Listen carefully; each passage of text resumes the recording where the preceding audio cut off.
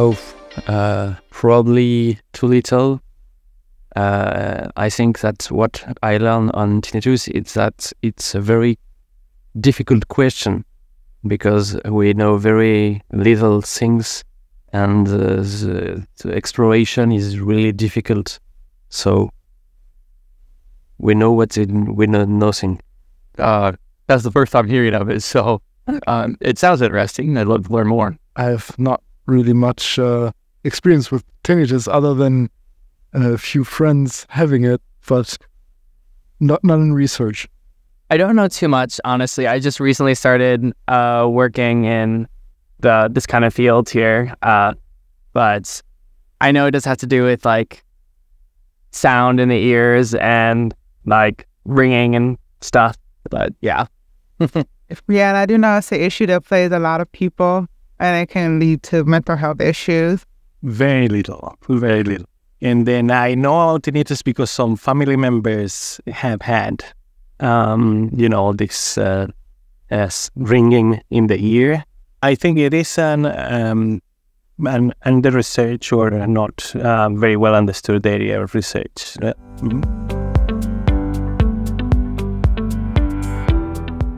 I know I have it, and I know that it's not well understood at all, and there's no really good treatments except for the psychological adjustment to it. There's a number of theories that are like 30 to 50 years old, that anything that's old is probably wrong. I had tinnitus before, so I have cochlear implants, and then I lost my hearing suddenly.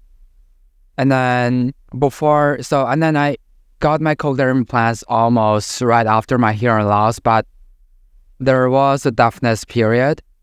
So I think tinnitus is a way for the brain to compensate for the loss of input, I think. So when I couldn't hear anything at that time, my brain was just going crazily. I think I was going through some music hallucination. So music going on over and over and over again. So it was very devastating. And then I'm glad that after cochlear implant surgery, the tinnitus actually went away. Yeah, I still have some, when I take off my cochlear implants, I still have some residual tinnitus. It's just that when I turn them on, I wouldn't notice because I think the tinnitus part got buried by the electrical stimulation.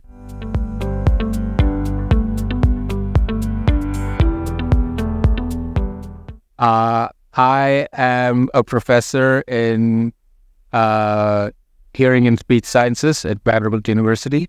I know a little bit about tinnitus. For those of us that work with animals, it is very hard to know when an animal has tinnitus. There are current tests, but it's currently impossible to know unambiguously if those tests actually report tinnitus or if they're reporting something else that's correlated with tinnitus. So just given that, it's very hard to study tinnitus with great confidence in animal models.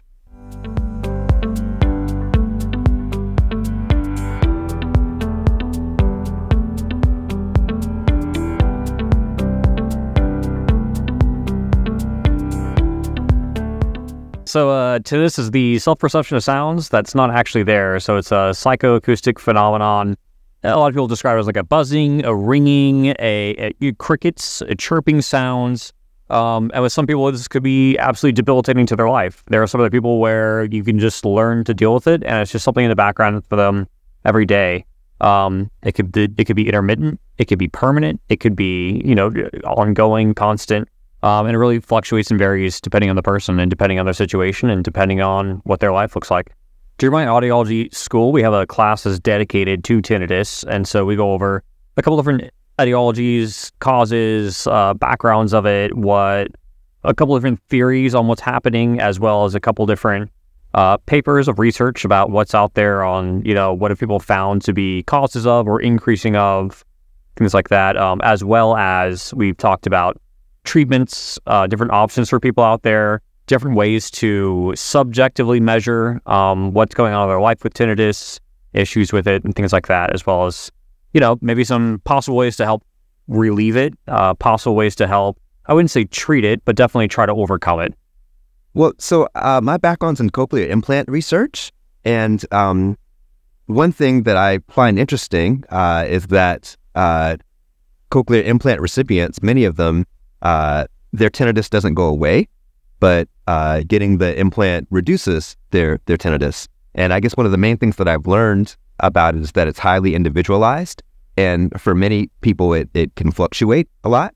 And this fluctuation and the severity of it is, very different across different patients. And the pathways aren't well understood in terms of what's causing it.